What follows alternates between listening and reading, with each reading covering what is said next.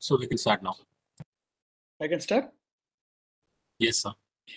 Okay. So welcome everybody to the second lecture in this series of lectures on mechanobiology. Just a quick recap of what we saw in the last lecture.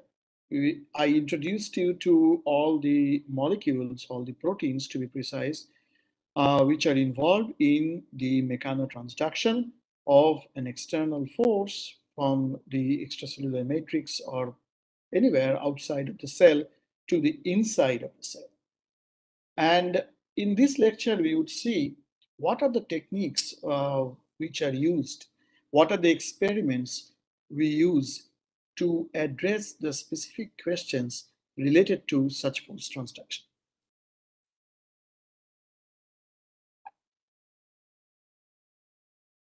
So if you see this one, this is a cartoon.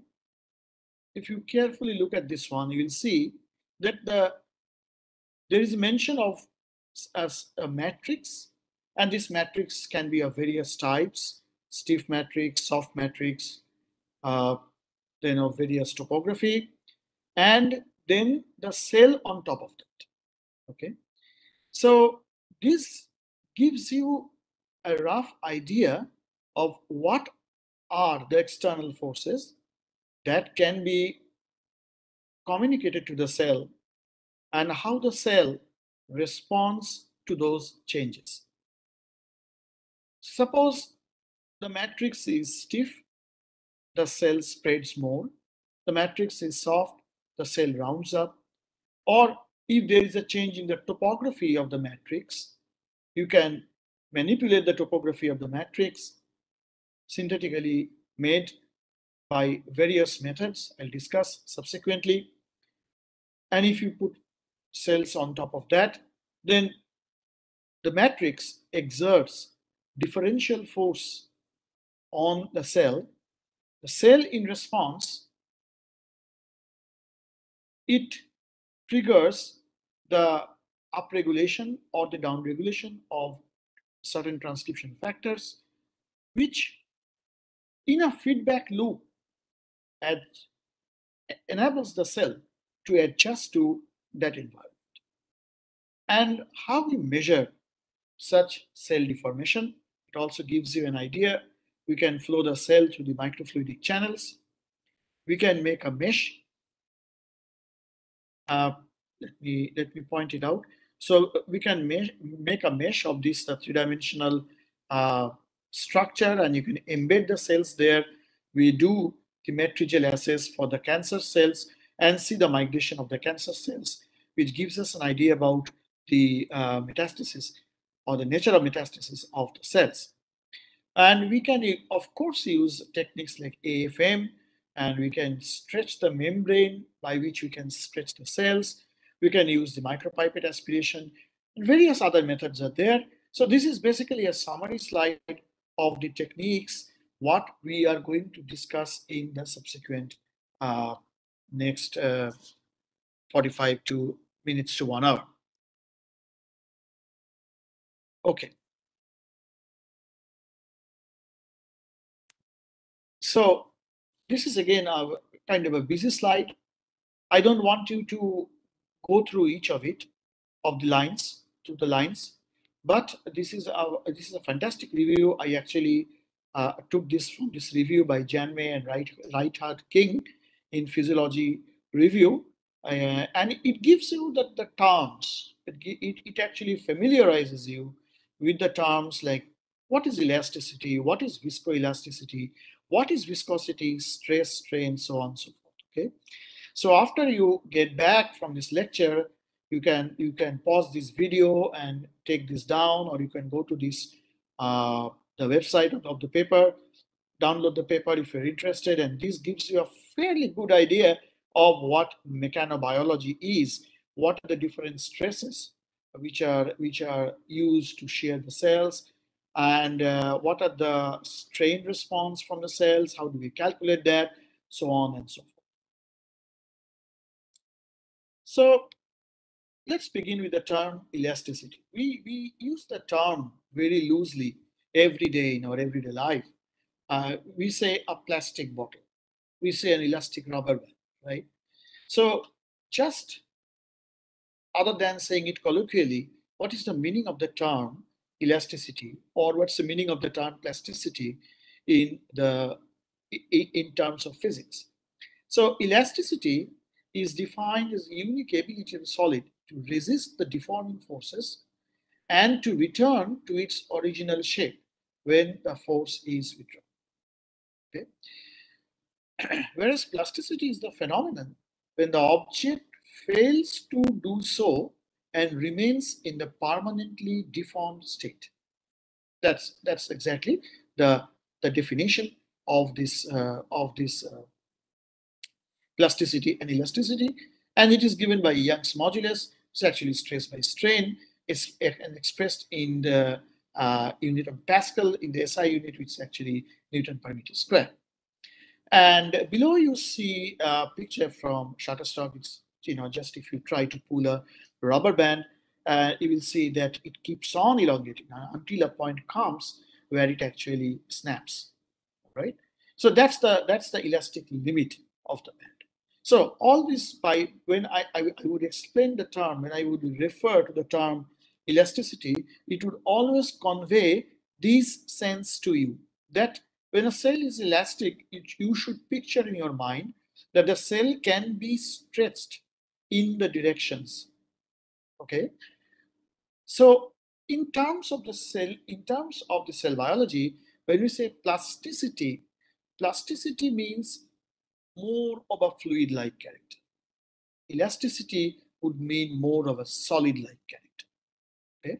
So you would possibly appreciate the fact if I say that in a germline cell, you will see that in actually a stem cell, mesenchymal stem cell, you will see that the chromosomes are very plastic. Okay, so by this I mean that the chromosomes are very soft.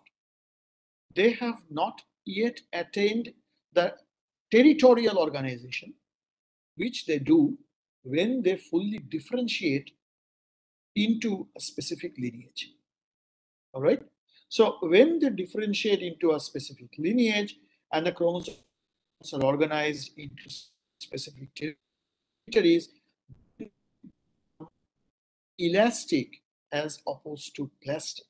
Okay? So the fluidity of the chromosome is lost when it differentiates. It kind of locks the chromosome in a particular territorial shape and confines it inside the cell at a particular location.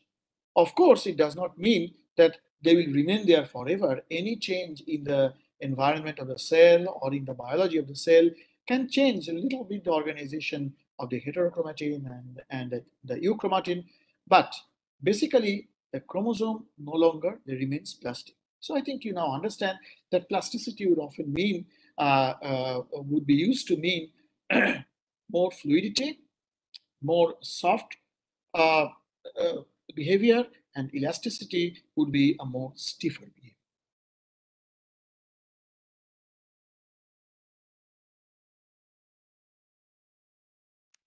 Okay.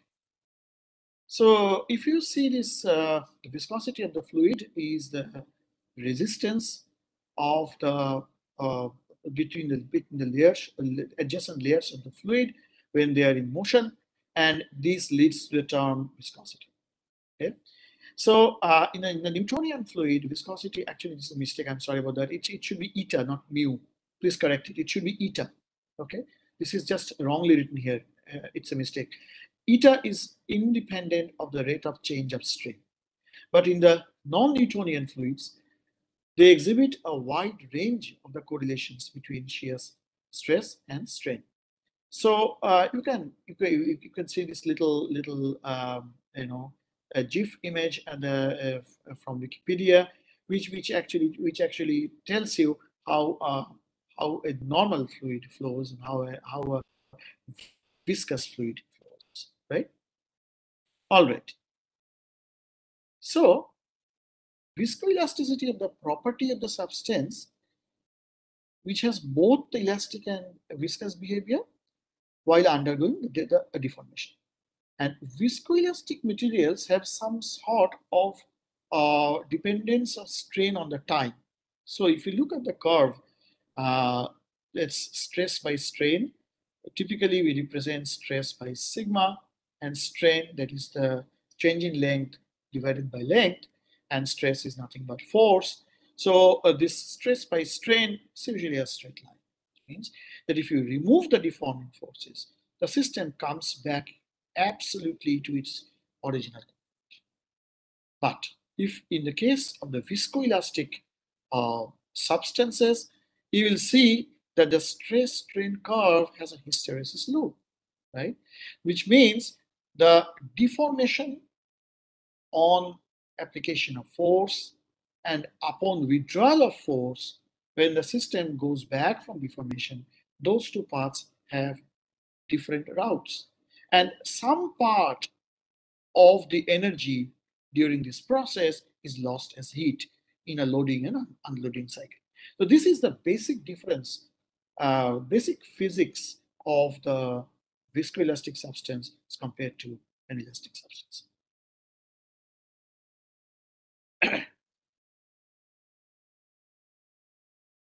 Now, what are the viscoelastic components of the tissue?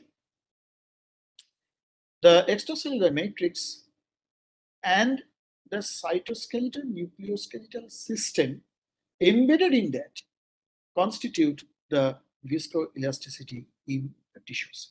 So what do we mean by that?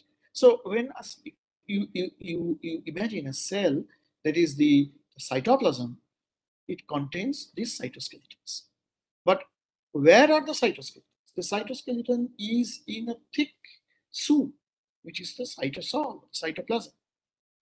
So these filamentous systems being present in a in a fluid-like environment, these actually leads to the viscoelasticity of the tissues. Likewise, in the case of the extracellular matrix, the bunch of proteins which makes up the basement membrane, which we have seen in the last lecture, are non-crystalline and they are in some aqueous medium, thus qualifying them for viscoelastic components as they exhibit some time-dependent strain. Now, what does the term time-dependent strain means? Which means that when you apply a deforming force, the change in length of the substance is continuing over a period of time, supposed to a spring. So if you hang a load to the spring immediately elongates, right? Reaches its maximum elongated length.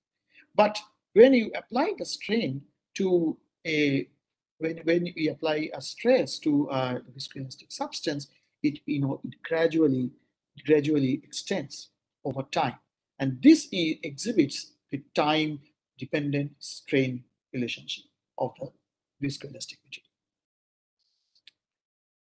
Okay, just a second. So they exhibit the time dependent strain, and when we go to the next slide, there are the two models which actually explain the viscoelastic behavior of the cell. The first model was proposed by James Clerk Maxwell, who was truly a polymath of the 19th century, and he has his contributions in various fields of physics. So he told that the viscoelastic model can be understood by the series combination of a Newtonian dashpot, I'll explain what a dashpot is, and a Hookean spring. It's a purely elastic spring. Okay? And it is given by the relationship sigma plus eta plus E is the elastic moduli, and eta is the viscosity, within bracket sigma dot, that is sigma dt, and that's equal to eta times E, which is the strain.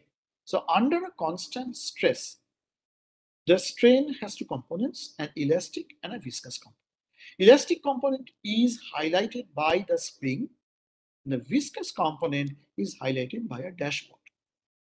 So imagine the viscous component to be the cytoplasm, okay, and the actin or the microtubule or the intermediate filament to be the spring. So the way the force is propagated from the extracellular matrix to the interior of the cell up to the nucleus is via the behavior of the Newtonian dashpot and the Hookean spring, which means that part of the force would be dissipated as heat in the cytoplasm. It's the viscous component, and the remaining is transmitted through the spring. The elastic component corresponding to the spring occurs instantaneously, as I mentioned, that there is no time lag, and also relaxes immediately upon the release of strain. Whereas the viscous component, it grows as long as there is the stress applied over a period of time. So the Maxwell model predicts, this is the most important thing, that stress decays exponentially with time. One limitation of this model is that it does not predict the constant stress or the creep accurately. What does constant stress mean? That is, you keep on applying the stress at a particular magnitude. Okay, you don't vary the stress. That's a constant stress. Now coming back to the Newtonian dashpot, imagine you have a syringe. Okay, but I mean just a hypodermic syringe you use to inject the drugs in your body or any sort of medication in your body, and that is connected to a spring, and to that spring a load is attached. So when you pull the load, the spring is immediately elongated. But you will observe, you can really do this little fun experiment at home, and you will see that the dashpot, which is filled with the fluid, if you fill it with a fluid, a viscous fluid, the plunger actually comes out slowly. Okay, so this means that the stress is constantly being transferred to that dashpot, which is showing the constants, which is showing a dependence of strain with the time. As the time grows, the strain also is building. All right. Well, every model has a limitation, and there is a way of betterment of every model. And excuse me, it was later proposed by Kelvin and Voigt, Lord Kelvin and Voigt, that uh, this should be considered in parallel, not in series. Okay, so this is just a minor the change in the arrangement in that circuit of the dashpot and the Hookean spring. If you call it a circuit, strictly not a circuit, but if you just call it loosely, and you will see that the expression also changes. So when the strain is removed, the material gradually relaxes to the non-deformed state at a constant stress. That's what is given by creep. Later on, we would express it as a function J. It's a function of time. We would come to the term creep compliance later on. The model can do well, but similar to Maxwell model, the Kelvin-Voigt model also has a limitation. And this model is much less accurate in explaining the relaxation. Note the little remark which is given at the bottom. There is an excellent paper in PRL published in August 2020, which shows from the mathematical modeling of the the epithelial monomer cell, that the model of this the flow is like a Maxwell viscoelastic liquid and not a Kelvin-Voigt model. So this is clearly the thing now. So the Kelvin-Voigt model is was used as a replacement for explaining many different aspects, which was not explained in the Maxwell model. And now we see that the Kelvin-Voigt model is also not complete. Okay, so what exactly happens in the cell is actually a very complicated system. You can model it mathematically. Is a combination of the Kelvin-Voigt and the Maxwell at times and places. All right. So when we apply the storage, when we apply a force to the biopolymers, we actually apply a small oscillator force and an oscillatory stress, which results in the strain. And there can be the three different situations. So viscoelastic biopolymers can be studied by different methods. First, we are going to describe the method of rheology. The word rheology comes from the Greek rheo, which means stream, which means there is a relationship with flow. So the biopolymers, especially actin and intermediate filaments, they have been studied. The actin has been studied for quite long. The intermediate filaments not as extensively as actin, but there are some studies in the recent times which have been done using the rheological measurements. So the instrument by which we measure is called a rheometer, and the study of this shearing these viscoelastic biopolymers by by applying an oscillatory stress is called rheology. So there can be the three conditions. That is, the purely elastic materials have stress and strain in phase, so there is no phase difference. In viscous material, the phase lags by 90 degrees, and in a viscoelastic material, it's in between, right? So we introduce the term here, that is the dynamic modulus G, some also refer it as the G star, is used to represent the relationship between oscillatory stress and strain. And G star, as you know, is the storage modulus, and it is the cost component. And the G double prime, I mean the G prime is the storage modulus, G double prime is the loss modulus. So this is the imaginary component, or this is the sign component, where the sigma and epsilon zero are the amplitudes of stress and strain, and delta is of course the phase shift. As you already know, that I is root of -1 because it's imaginary. This is imaginary root, and this forms the basis of the real measurements. Okay, so this is how a rheometer looks like. You can find a rheometer in various places. You can find a rheometer in the mechanobiology labs studying all these biopolymers. Okay, you can find the rheometer in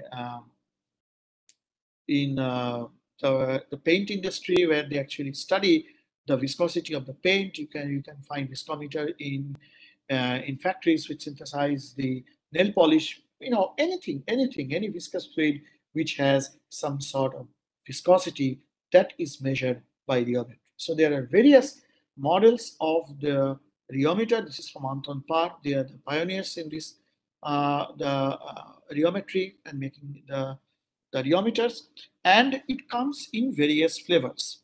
So if you see at the top, there is something which looks like a cone or so this cone actually is made to come down, and you put your sample right on the plate. Okay, so this plate is here, the blue one on top of this platform, on which you see the red one, okay, which is coming out between the cone and the plate. This is the fluid which you are going to measure, and then you bring this cone in contact with the fluid, and then we apply an oscillatory stress. So when you do that, so of course when it moves, there are components of omega, that's angular velocity. There will be component of alpha, which is the cone of the plate. What is the angle of the solid angle of the cone that it makes with the sample? And the plate geometries all can vary depending on the need on what you are using that for.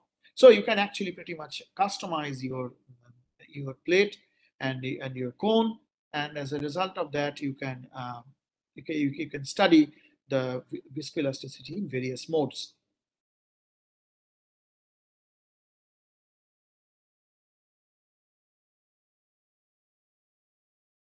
Let me just check whether there is any chat. No, there's no message. Okay. So here is one example of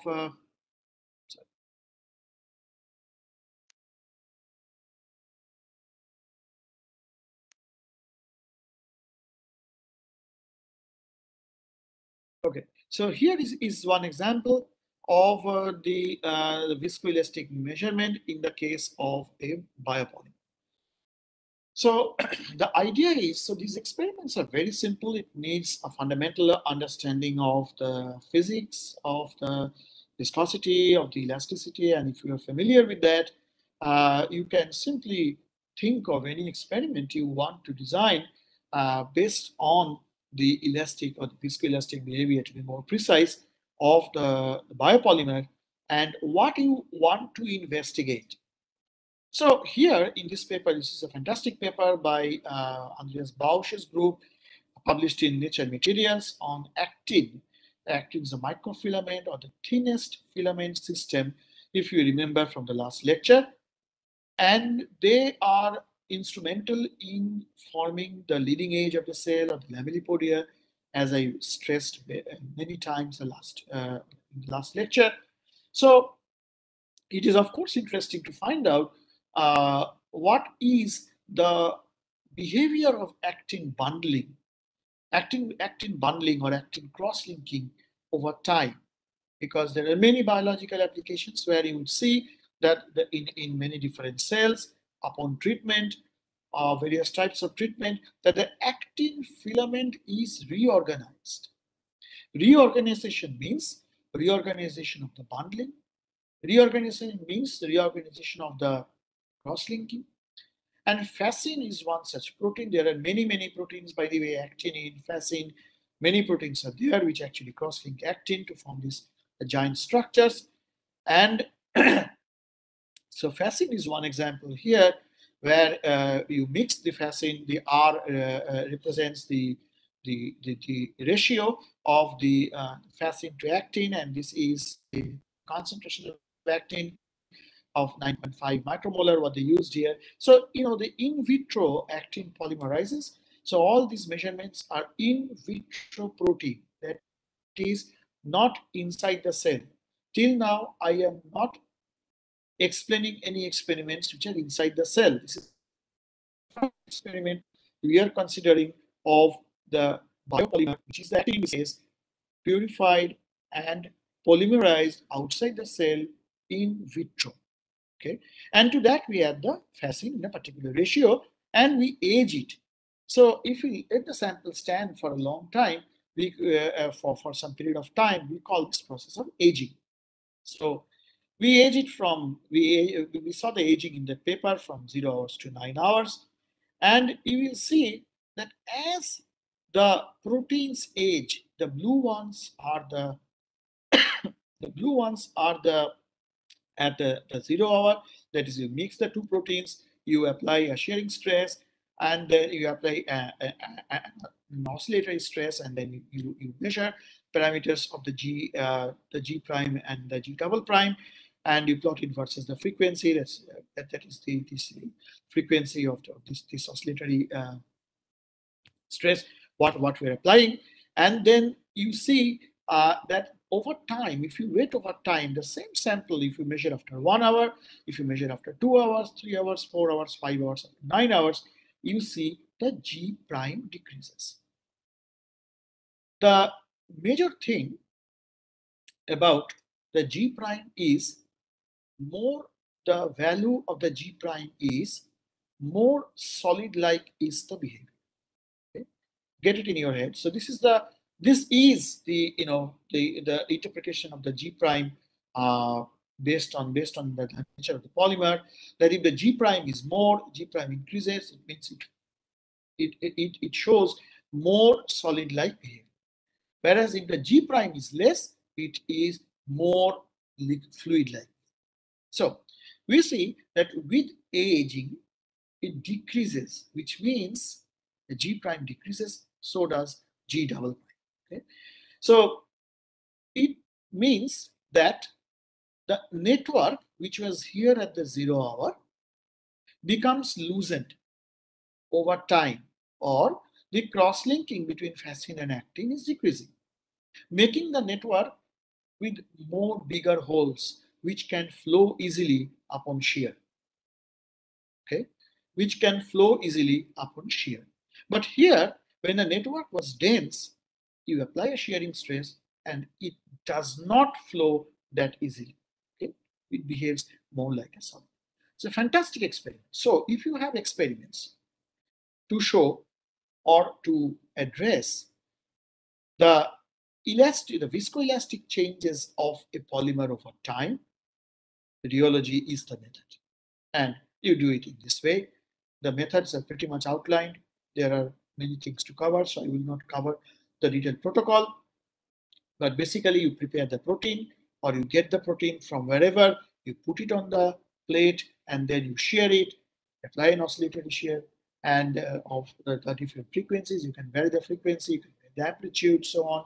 You can perform the various experiments, various modes of experiment with the rheometer, and you can get various information out of it. You can also get a creep information that if you apply a constant, you can apply a gradient of the shearing stress, you can apply a constant stress, and you can find out the creep compliance, that is the constant stress, what is the behavior of the biopolymer.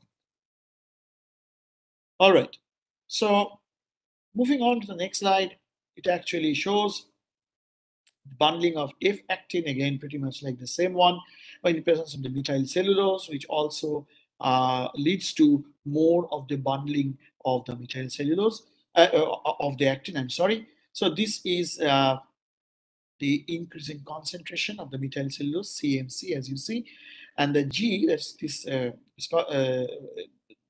viscoelastic, the measurement of this polymer, it actually, the G0, it increases with concentration of the MCC. The more of the methyl cellulose you add, you see gradually the filaments, which was not very prominent at that time, I see the more of the filaments with more of this methyl cellulose. With more of methyl cellulose, you see much more prominent. These are by electron microscopy. So you have to visualize what you are going to measure. So in viscoelastic measurements, there are two components. One is the visualization of the network that you are proposing, that this network might be in this form. You need to convince the reviewer that the network is indeed in that form, right? So in order to do that, there are various methods. You can use the SEM, you can use the TEM, it's a scanning electron microscopy, you can use the transmission electron microscopy, you can use confocal microscopy, you can use super resolution imaging, all these modes, and you can use AFM, and all you need to show is what you are telling, that this network is much more dense or this network is less dense. So you need to prove your point first, and then based on that point, you show the measurements and then you correlate the two. Okay, so these are the standard measurements. You see the standard things in any paper on viscoelastic measurements by rheology. So this is one of our papers. So if you have a question like the question we had, so my lab works on the lamin, the nuclear lamin, which is an intermediate filament protein. We look at all the aspects of the viscoelastic behavior. We look at the cell biology. We look at the biochemistry of lamin from different perspectives. We study the disease perspective of the laminopathies. You might remember I mentioned the last time when I showed you a network of the lamin, that you can imagine that this maintains the integrity of the nucleus. So if there is a break, if there is a deformation, a malformation of the lamin network, which is the lamina, then of course it leads to the altered gene expression, because the chromosome territories are altered. So we study these diseases with respect to the lamin mutations. And one of our very early studies, when I just started my laboratory here, is actually focused on the mutations which lead to the diseases of the dilated cardiomyopathy, where you know that the left ventricle becomes normally elongated at the beginning, and it leads to the cardiac arrhythmia, and ultimately there is an enlargement of the ventricle. And if undiagnosed, it leads to the sudden death. It has a high prevalence in India. It's still very properly, it's not very properly diagnosed, but there are many studies which are coming up with time, which has shown the numerous correlation with the laminin mutations and the dilated cardiomyopathy. So when we started, what we found, we made a network of the lamin in the test tube. We actually prepare the protein expressed in bacteria. These proteins can be all expressed in bacteria in a heterologous expression. We purify the proteins and we polymerize the proteins in the form of the network. It is usually present in the cell. Well, of course, in the cell it's much more complicated because there are many different proteins which are helping in the formation of the network. But we made sure that when we made the protein, you can see these are the protein bands which are very nicely expressed. They are made in urea because intermediate filaments are usually made in urea, where it's the denatured form, and then we renature it. Proper renaturation is guaranteed by the CD spectroscopy, and then we measure the mesh size of the network. I showed you the last time from the confocal imaging. And then we also did the scanning electron microscopy on the networks. And the first instance was just like, voila, it's great. Like, we can really see a difference in the network of the mutant E161K and R190W compared to the wild type. And of course, you can see that there is more of a bundling in this fiber as compared to the wild type. Now we decided, okay, does that mean that it has something to do with its biological property also?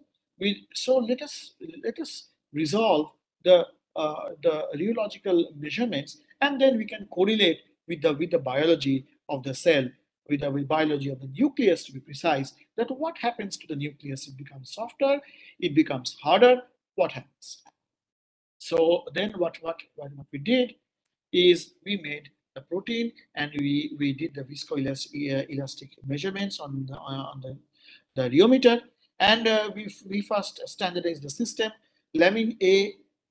So this paper is the first paper in the field which established the viscoelastic behavior of lamin A. Okay, this paper is cited many times whenever anybody is doing anything on the viscoelasticity of lamin A, because this gives you a quantitative measure of the viscoelasticity of lamin A, and it shows a concentration dependence increase of the G prime, which actually is the power law. And then in this one, if you see the graph in figure E, this is from our manuscript, that when we have the wild type lamin A, which is given by the black one, followed by the two mutants, the G prime decreases. So does the G double prime, which is indicative of the fact that the network which we are analyzing outside the cell on the plate of the rheometer, outside the cell on the plate of the rheometer, remember this thing, shows a shear thinning behavior, which means that the network is becoming more and more loose. It is not that, not that tightly linked as it was in the case of the wild type. Now, if you translate this effect in the cell, we reasoned that in the case of the mutation, which leads to the dilated cardiomyopathy, the nucleus becomes softer because the scaffold of the nucleus, the scaffold of the nuclear membrane, which is this lamin network or the lamina, becomes softer. The network becomes weaker. So the nucleus becomes weaker. And exactly we find the similar phenotype from the patients, mainly the studies from the cadavers who died of these complications of the DCM, that the nucleus is severely elongated, which means if you imagine how the heart functions, so the heart muscles, which are actually the cardiomyocytes, they are constantly expanding and contracting with systolic and diastolic cycles. So following each systole, it should expand. Diastole, it should come back to the normal shape. Now, when it does not, and it maintains that, when it has a memory that it maintains that elongated shape, it does not come back, then fit it into the definition of the viscoelasticity, that when the deforming force is removed, it still doesn't come back to the original form, right? So which means this effect is more and more, it behaves more like a fluid. So the nucleus, which is usually a very stable, hard organelle of the cell, no longer remains that much resilient. And in extreme cases, the nucleus also breaks, also snaps, which means that if the lamine mutations are there, these mutations lead to a change in the organization of the network, which we now have verified through viscoelastic measurements. We now move to a different technique where we would measure the viscoelasticity of the cytoskeletal system. It can be keratin, it can be actin, it can be any intermediate filament like lamine. Firstly, we will see the principle. Just going back to the previous slide, the one which I explained to you is an ensemble behavior, because there are the filaments actually form a network, okay, and that network too is outside the cell, but it is much more, it makes much more sense if we analyze the network in the cell. Well, the rheological measurements are also equally important. I'm not saying that they are also equally important, but measuring in context of the cell, the cytoskeletal softness or hardness, or the nucleoskeletal softness or hardness in the context of the cell itself is also very important. So here it was devised by Dennis Weir's group at UPenn, and this is called ballistic microrheology. So if you see this little device here, helium gas is forced through this thing at a very high pressure, and this high pressure actually is transmitted to this little diaphragm here, and this uh, diaphragm has in front of it a little filter-like substance on which the particles, they are attached. That is the beads, which are the fluorescent microsphere beads, which are attached, which we intend to shoot inside the cell. So by this high pressure, these cells take up these beads inside the cytoplasm. And these beads are shown here like this, okay? And what we are going to do subsequently is follow the motion of these beads, okay? The Brownian motion of these beads, okay? So there will be something called the mean square displacement, and there are a bunch of manipulations from the mean square displacement formula, by which we can also arrive at the G prime and the G double prime. That is the gain moduli and the loss moduli of the network. So let us see in the next slide what is the mathematics of this. So it's pretty simple. So we take the microsphere, which is usually coated with a fluorophore, so that if you excite it with a fluorescence light, you can follow the bead, and the mean square displacement is actually, so this represents this mean, and this is the square displacement. So, and the tau is the time lag. So you see at any time t, x defines the position in the xy plane. So there will be x component and the y component. So the position at t and the position at time t plus tau. Okay, and that is as you are measuring a single plane, a confocal plane. So we are referring to x and y, and that you actually measure for n particles, and you do a summation, and this is this mean square distance. And then we do a little manipulation here. What we do, we have this term as a function of frequency here, okay, which we can manipulate by the Laplace transform. And this is the Kb, or the Boltzmann constant, which is at the T at the particular temperature. A is the radius of the sphere. So if you know these terms, and if you measure this term and do a Laplace transform, you can bring it from the time domain to the frequency domain, and then from frequency domain we have this the GS by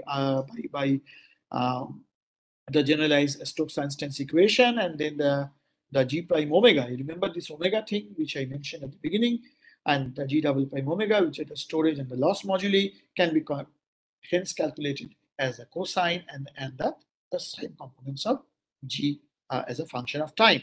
So we measure something as a function of time, we convert it to the frequency domain, which Fourier or Laplace transform. We use here in unidirectional the Laplace transform, then followed by this Stokes-Einstein's equation, and we can arrive at the G. So this is the mathematical part of it, and based on these, I'm showing you a result from a paper published by Karen Reed's group at Northwestern. So what they did, they're interested in the keratin intermediate filament. So it's a KIF, keratin intermediate filament, and these are the different areas 1, 2, and 3 represent the different areas of this filament network of variable density.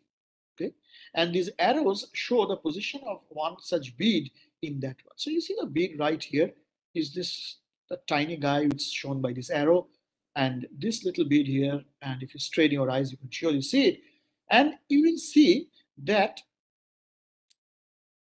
the mean square displacement is given here as in the A. That's the trajectories of the movement of the bead, which we can follow by the live cell imaging, and you see here that this bead is entrapped in a thick meshwork, which means it has much less degree of freedom to move.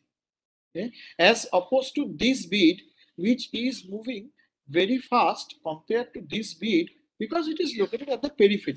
Okay, there is nothing to hinder its movement. Okay, and now if you can just follow the color coding, so you can find out indirectly from these measurements what is the stiffness of the network. So the stiffness of the network restricts the movement of the bead here. The stiffness of the network at the periphery is less. That's why the bead movement is much more fast. So you see, the interpretations are pretty simple. If you think in your mind, you can actually design grand experiments. You can get grand results from the microrheology. So micro refers to the micro beads, or the beads of that dimension, and rheology is of course a flow. So yeah, basically following the flow behavior of the network of the cell which you are interested in. And then if you see this little the bar graph here, you see zone 1, that is this one here, it's the stiffest network, because the trajectory of the particle here is very limited, right? Which means the network was preventing the free diffusion of the bead inside this network as opposed to this one. All right, does it make sense? Okay. So then we have similar type of measurements. It's another paper from Hale and Weir. So you can also go through this paper. You can calculate the mean square displacement from the trajectories. You can calculate the mean square displacement, and likewise the system automatically calculates. You can write a little routine in the MATLAB, which you typically do, which you always do. There are also customized routines in MATLAB, which enables you to calculate the G prime, G double prime, which enables you to calculate the mean square displacement from these trajectories, and hence you can have another handle of measurement from the this microreology. Now, here is one experiment. The question they asked is, you have an actomyosin network, which is the contractile element of the cell, right? So let's say in the muscle cell, you have this actomyosin complex, and this actomyosin complex is is forming, you are familiar with all those structures which are present in the muscle cell, in the myocyte, and you know the presence of actin and the myosin present there, and how the myosin heads move on the actin, and so on. So now, if the question here is, we want to know that who actually controls the the network stability, and is it the actin or the myosin? So then, for that, what they did, they actually by this the ballistic the microreology, they found out these MSDs of the control cell, where they did not add any drug. They added a drug ML7, which actually inhibits a kinase which phosphorylates the myosin, and then the myosin actually it cannot associate with this actin. Blebistatin is actually also another drug which actually inhibits the myosin actin, which actually inhibits the association of myosin with actin. And then they also add latrinculin. So latrinculin actually is a drug which depolymerizes actin. So now you can imagine that even if the myosin is not binding to the actin by the administration of this drug, the actin still maintains that robust network, and that is enough for creating the stable network inside which the bead moves around. Okay, but if you see the administration of latrinculin, and if you see the control, that the MSD increases. That is, when the actin is partially depolymerized by the application of latrinculin at a particular concentration, the network opens up. Okay, and then the bead can move about much more freely, giving you higher MSD as compared to this. Okay, so these are the studies which have been performed and which are constantly going on, which gives you an idea about how the nature of the cytoskeletal network is. The one in question, whether it's keratin intermediate filament, or it is actin, or it is pymentin, or it is the lamine, but the question remains the same: what happens to the network under the condition of a disease or a mutation, whatever. So now we switch gears. So long we have been in the ensemble measurement domain. That is, whatever we were measuring in vitro by rheology, inside the cell by ballistic microreology, or just microreology, whatever you say. Ballistic microreology means you can inject it by this ballistic mechanism. You can also inject inside the cell these fluorescent microspheres by microinjection. All those techniques are there. There is, this is beyond the scope of this lecture to go into the details of this thing, but just to give you a flavor of how you measure the things. Getting inside the cell is no big problem, right? So what you have to think now is in your head, and you will see that some company has already come up with a device to make your dream come true. All right, so long in this rheology, microreology, we were in the domain of ensemble averaging. That is, we are seeing the behavior of the filament as a whole. That's an ensemble. Now, if you want to find out that what leads to this ensemble behavior, that is the single molecule behavior, right? So how each filament how each filament behaves. Okay, so this is the motivation of going into the single molecule force spectroscopy, where we had a problem like this, that we know that this is the architecture of the nucleus. This is just, a subset of the big cell. This is the inner nuclear membrane. This is the outer nuclear membrane. This is the lamina formed of the lamin A meshwork. Also lamin B is there.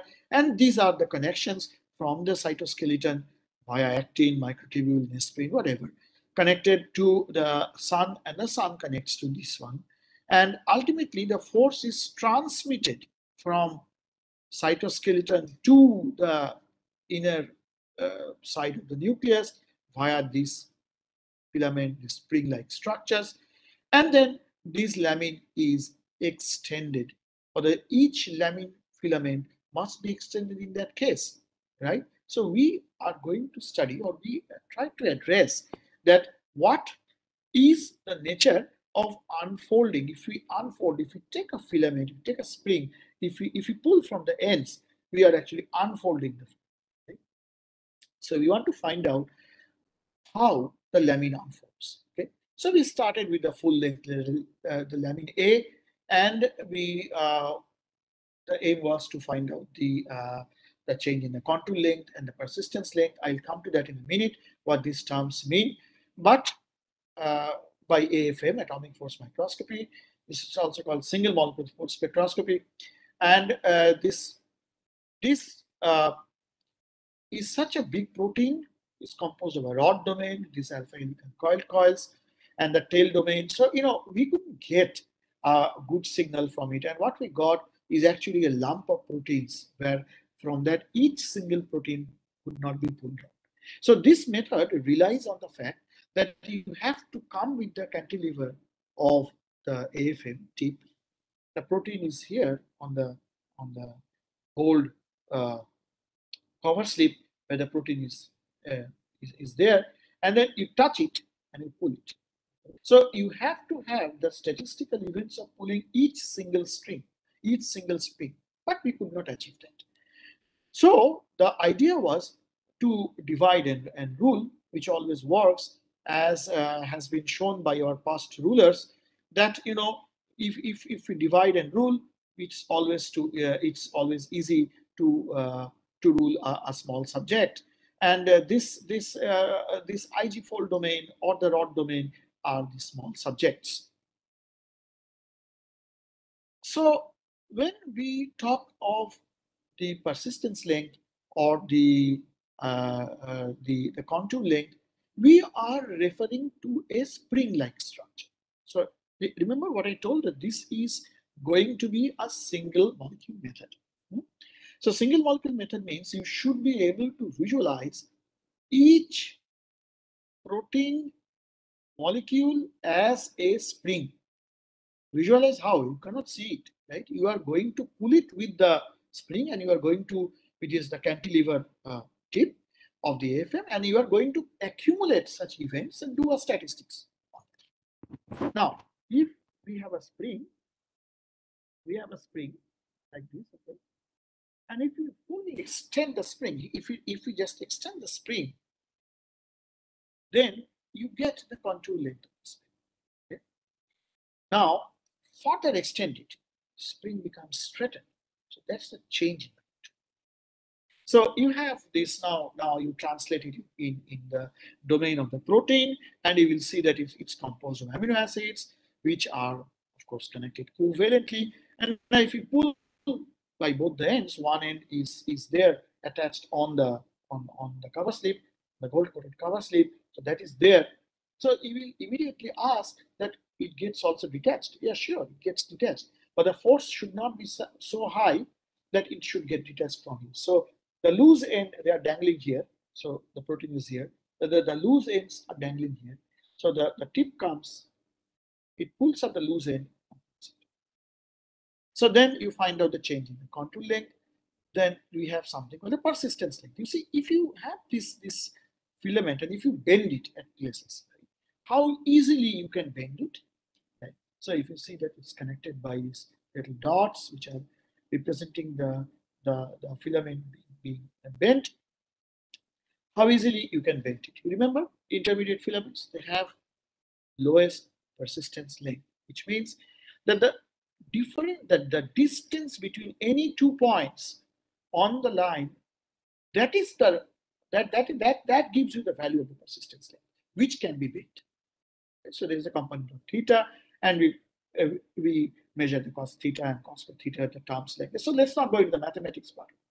Physical interpretation is how easy the molecule can be bent. So one is the stretchability, that is the contour length. One is the bendability, which is the persistence.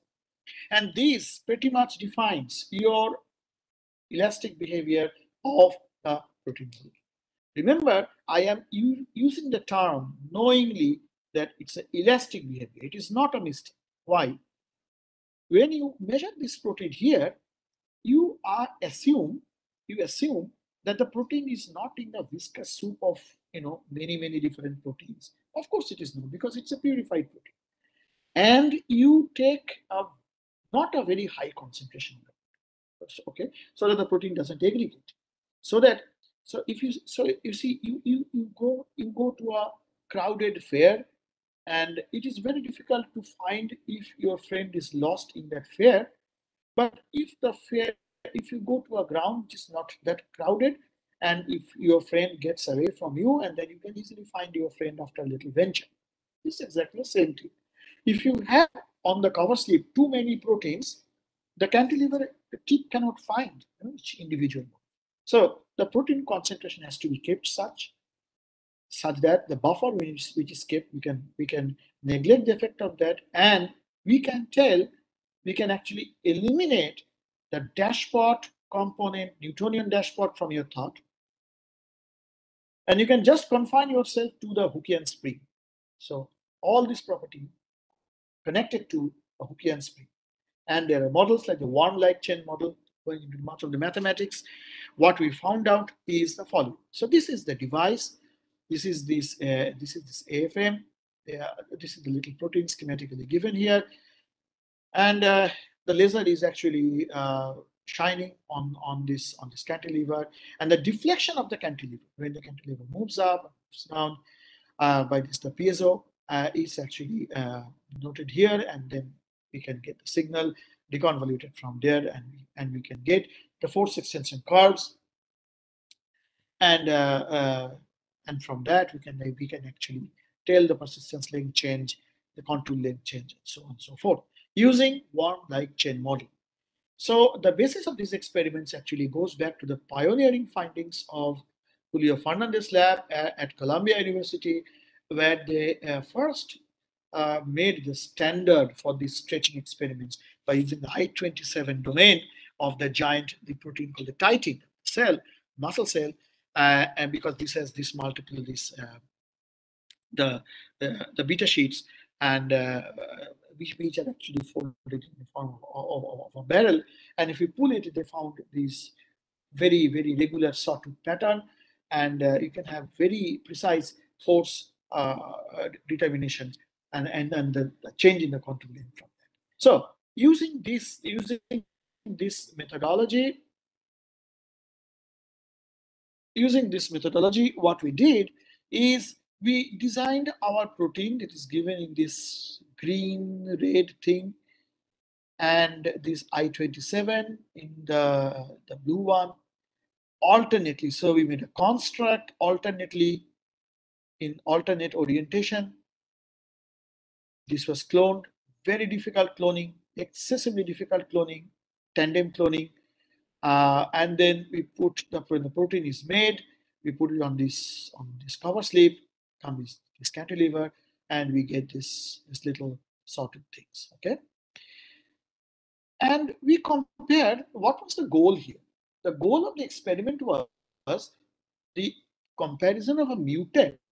It's R453W, it's an arginine, it's changed to tryptophan, which changes the salt bridge. Which actually abrogates the salt bridge. And as a result of that, the protein kind of opens up, which actually we did the MBC, and we found out the structure of this thing from here as compared to the I-27 domain. This is our IG fold domain, structure of this thing unknown. And in this paper, we actually did this MD simulation, and we found out that this R453W, see, we are measuring actually piconewton of forces, right? So it's a very limited domain where we are finding where these little forces make a lot of difference.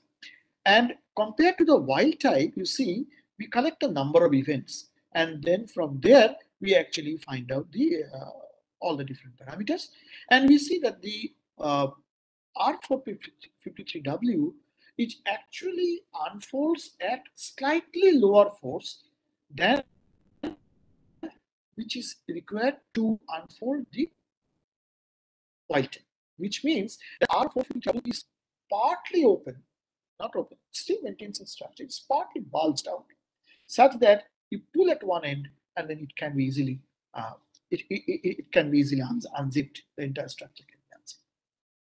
And subsequently applying this, we studied the interaction of emerin, which you remember is a membrane protein, inner nuclear membrane protein, which associates with the lamine. And we found out that the binding with the emerin also is affected due to this mutation. The stretching is affected due to this mutation. And for these stretching experiments, we compared the stretching values of I-27 as standard. Okay, that's why I explained I-27 in details in the previous slide. So now it gives us an idea to formulate what goes wrong if this mutation is there, which produces a disease called Emery-Dreifuss muscular dystrophy. It's very common in the Western countries. This mutation is a detrimental mutation. So, Emery-Dreifuss muscular dystrophy, like any muscular dystrophy, leads to severe muscle wasting, difficult contractures, the Achilles tendons, and so on and so forth. And as a result of this, also we see that the nucleus is elongated, very much elongated. If you see the biopsy samples of the patients, so we can explain the mechanotransduction in this way, that when the force arrives inside the nucleus via emerin, that the response to that force is less compared to that of the wild type. Just to put it in a little bit layman's term, so that as a result of this, lamin A sort of has lost kind of its elastic behavior, and as a result, it is slightly towards the viscous regime. It cannot respond to that stress effectively as does the wild type. Now, this is the case of a single molecule, so you can now extrapolate it in the cell, which is again an ensemble behavior, and that explains what might be happening. And this is we can explain to we can put forward to explain the pathogenesis of EDMD. So you see, you use mechanobiology effectively to explain the pathophysiology of a disease, studying from the cell biology point of view, from the protein point of view. That's the beauty of mechanobiology. And there are many examples. I cannot go into the details of these. You can also find out the protein folding in presence of the protein disulfide isomerase, which is an enzyme which helps in forming the SS bond. Another pioneering work by Fernandez lab, 2012, it's published in Cell. And when a protein is actually folding properly from the two disulfide bonds, kind of stiff, kind of stretch it beyond a certain point. And when that disulfide bond is open, there's a change in the contour length. Open, you can actually stretch the protein freely. So based on that, they had wonderful phenomenological evidence of this AFM pulling the single molecule protein. Applications of atomic force microscopy on the cells. So long we have been doing the cell, and now so long we have been doing on the protein, which is made outside the cell, which is studied outside the cell. Now, if you study the stiffness of the cell per se, the softness of the cell, we use atomic force microscopy routinely, and these are the various modes: the contact mode, the non-contact mode, semi-contact mode. There are actually thousands of literature on the applications of atomic force microscope. So what you can get an idea from here. You can get actually contrast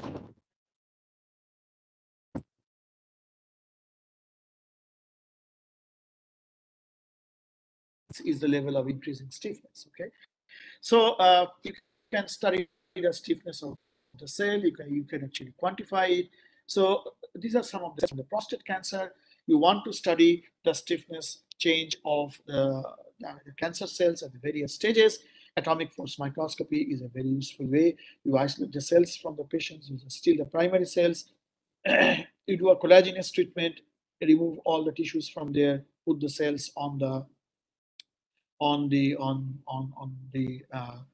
uh, surface where they form a layer, and then you examine it by AFM, and you can get various stiffness parameters from there.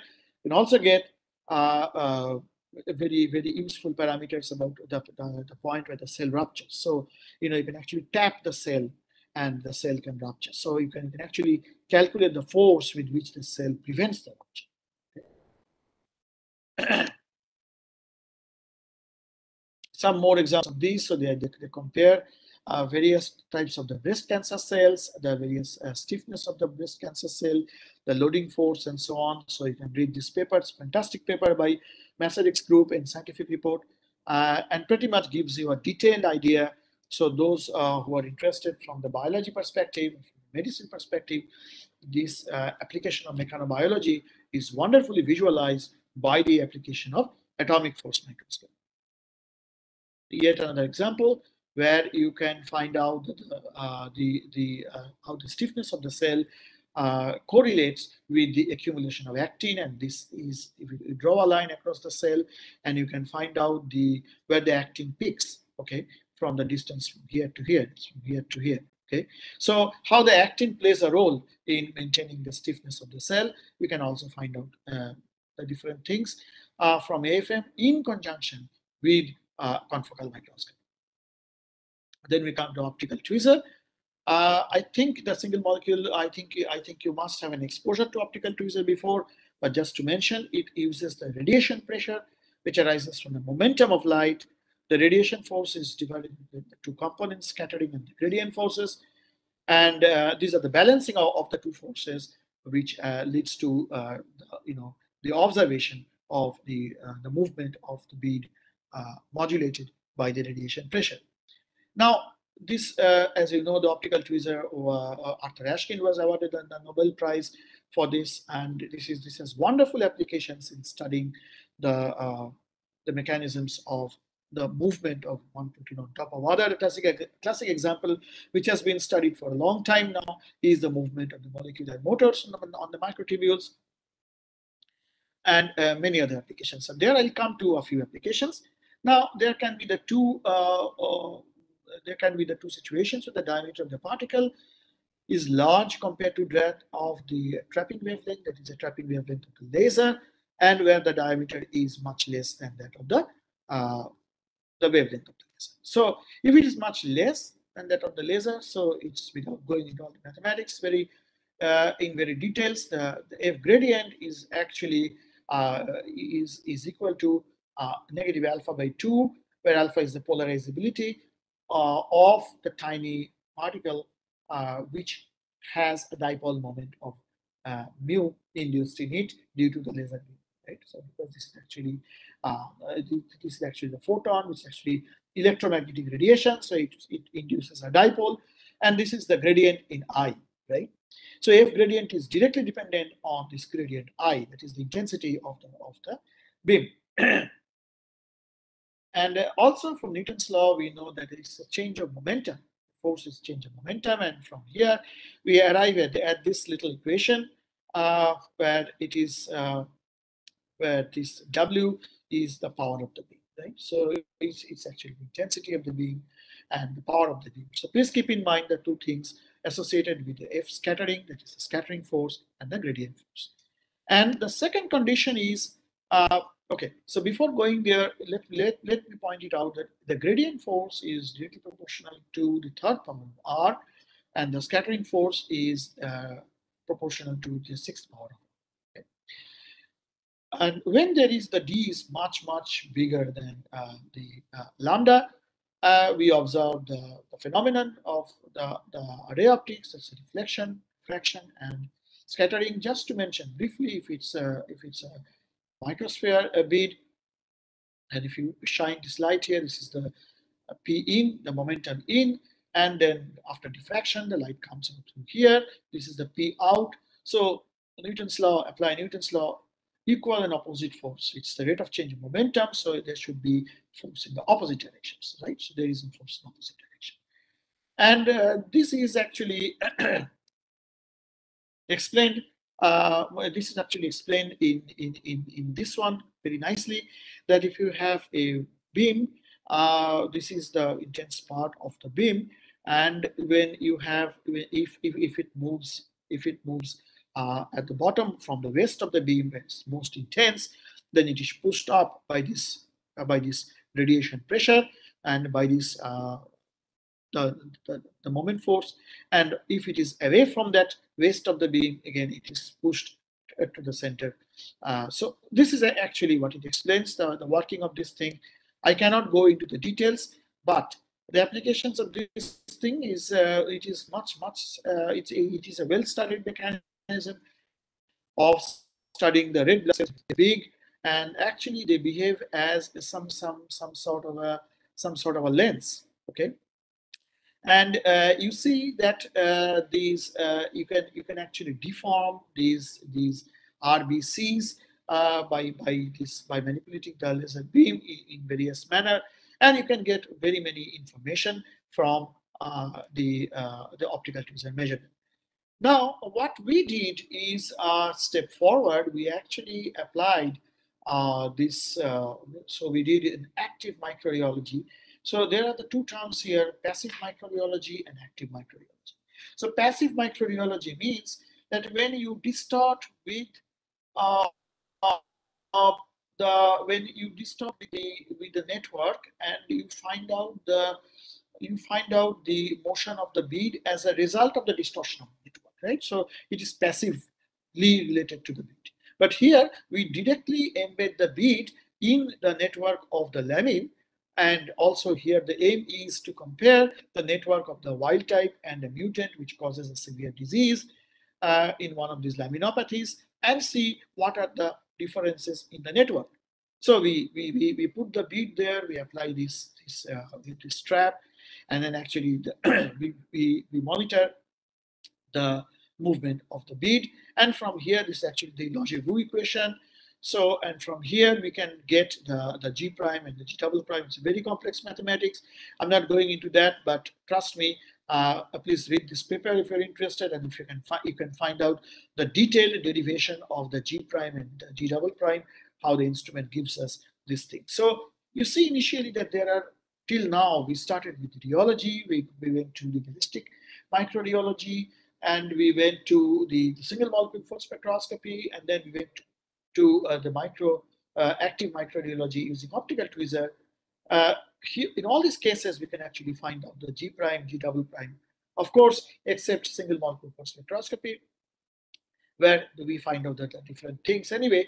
But what I mean to say is that you are at a liberty to apply these techniques based on the suitability of your experiment, suitability of the question you are asking, and the availability of the instrument at your place. Okay, so these experiments are pretty simple experiment, inexpensive things, and you just have to know the physics behind it, which of course needs a careful reading and design, and then you can get many information which is embedded, which is actually hidden in these networks. So what we did actually, we found out, first we did a massive cell biology, and we found out that when we transfected the C2C12 cells, that is the mouse fibroblast cells, with this wild type and the mutant, we found out a difference in the network. You see that there is no rim formation as is observed in the wild type, but it's rather aggregated. And then when we did the confocal microscopy, actually the super resolution imaging on the proteins which are made to polymerize on a cover slip, just proteins outside the cell, we see that the proteins also form aggregates. Okay. And we actually calculated the mesh size. The mesh size is the gaps between the filaments, which are actually very less here.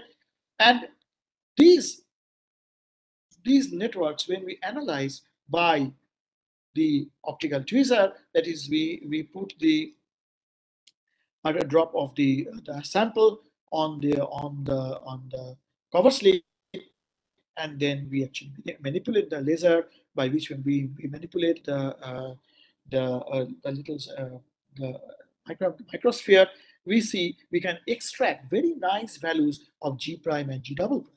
Surprisingly, we saw what exactly we saw from our confocal measurements. We saw that the network is stiffer in the case of A350P mutant.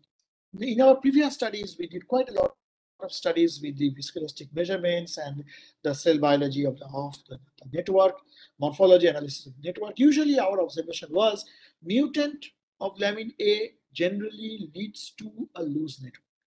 Here, for the first time, we see, remember it's a proline, right? So alanine to proline. So this network is becoming much more stiffer. It's becoming much more entanglement, right? So there is much more entanglement there, which leads to the increased value of the G prime. And we can see the different deformation forces of the red blood cell. You can study the various elastic properties of the red blood cell. This is another application of the optical tweezer, where optical tweezer is used for microdissection. So actually, you can hold a cell by a laser, particular point, and then you can insert a micropipette or a pipette to extract a particular organelle, nucleus, mitochondria, Golgi. You can suck it out from here. So you see the mitochondria comes in. Okay. So this is a fantastic experiment, and you can find it in micro machines in published in 2018 from Moose Lab. All right. So now we have come to the more or less end of this thing, and in the next 5-10 minutes, I would discuss about the stretching of the cells. So now any manipulation of the mechanical transduction or any manipulation of the force would be mediated to the cell from the outside by stretching the cell. So this is a typical cell stretcher. You put your cells in the PDMS the containers like this, and there are these little holes where you might actually stick it inside these little you see these little tips inside this the scanner here, and then when you turn it on, there is actually a microprocessor controller. These two beams on which the cells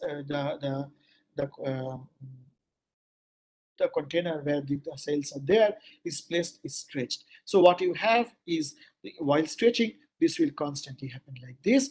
If it stretches in one direction, it's a uniaxial stretching. With stretches in both x and y, it is actually biaxial stretching. Right?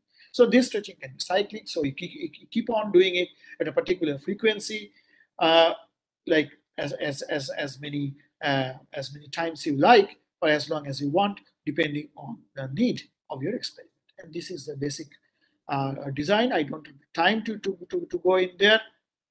You can read this from this Alford's paper. And one of the typical applications is, you see these cardiac myocytes which are grown and which are stretched, and you see that there is a difference in the organization of the cadherenes, which are present at the periphery of the plasma membrane and the extracellular matrix, right? So stress, constant stress, leads to the alteration of these molecules which are present at the interface of the stress. And also there are examples where if you stretch a cell and if you inject, if you inject this, or if you put, actually not inject, if you put a GFP NLS, that is, NLS means a nuclear localization signal, and the GFP means it's a handle, green fluorescent protein. If you go to the nucleus, if you see that if you stretch the cells, the nucleus has more ability to take up the things, which in this case will be the GFP NLS.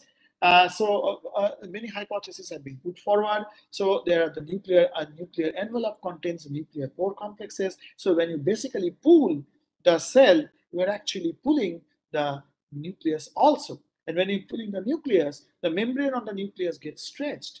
And as a result, the nuclear pore complexes, which are nothing but little holes, which actually allows the nucleocytoplasmic transport, they also get kind of stretched, making room for more entry.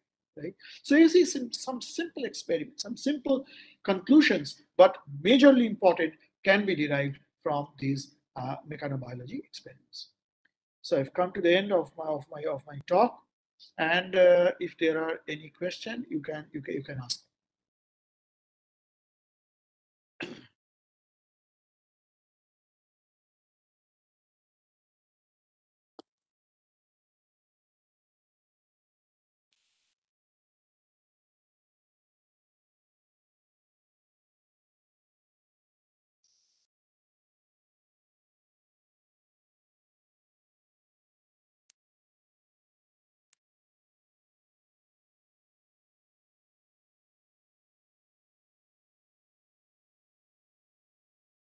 Okay, so Dr. Srivastava asks how the cantilever tip is made to attach to the proteins. Fantastic question.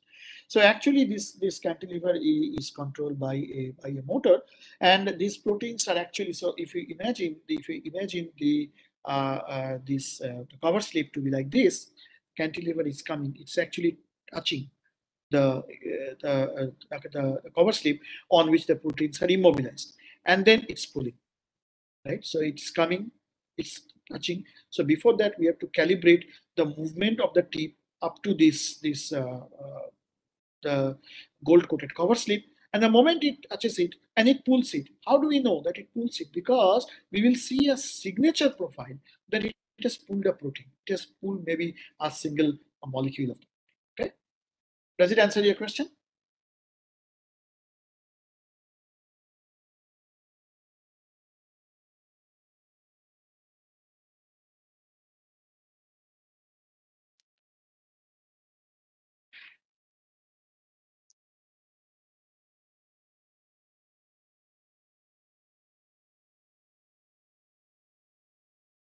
Uh, any special ligand? I don't know what you mean by the ligand.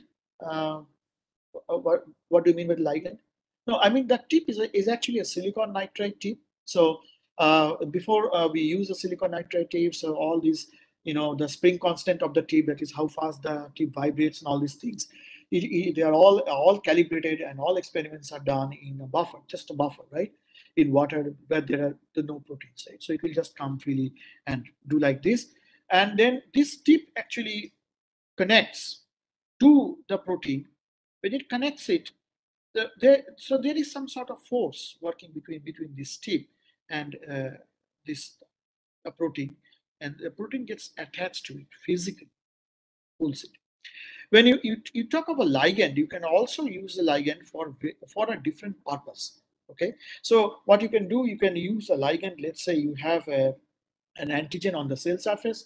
If you're measuring the cell and you have the antibody of that antigen immobilized on the cantilever tip, okay?